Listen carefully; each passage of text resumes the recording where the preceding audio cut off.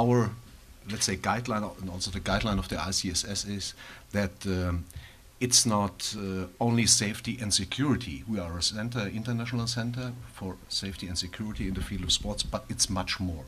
And at first of all, you have to know why is violence and misbehavior happen. And after that, then you have a chance to react. It's really easy to make a sport event safe and secure, with a lot of police, with a lot of military, for example, with a lot of stewards, with high fences, and. But yeah, I think that's not that kind of sports we would like to see.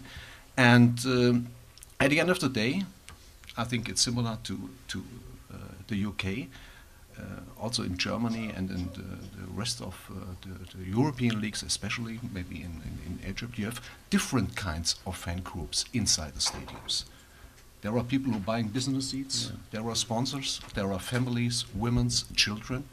You have people which emotional support the club, and you have the group of ultras and maybe a small group of old hooligans and. And I think you have to deal with all of them. All they are part of the football family, not the criminals. We have to kick them out. Yes. But emotion is part of football. And the idea was to do research in this field, not only in football, also in other kind of sports. For example, rugby.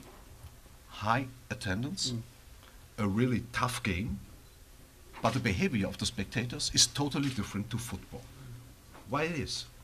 That's a question. Okay, you can say, okay, the history of the game is another one, and, but to do it in a really academic, in a serious way, that's the idea. إنه السيد هيلموت شبان موضوع الفكرة كيف بدأت وهو استغراب. I will add some sentence for this. There are many causes and issues behind. Hooliganism and violence, and I remember three issues at first. First, it's society. Second, it's youth. Violence is always a problem of the youth people, and it's education. And our studies focus these three topics: society, dynamics in society, and we are searching for relations between social or society and fan culture. That's one of our famous topics.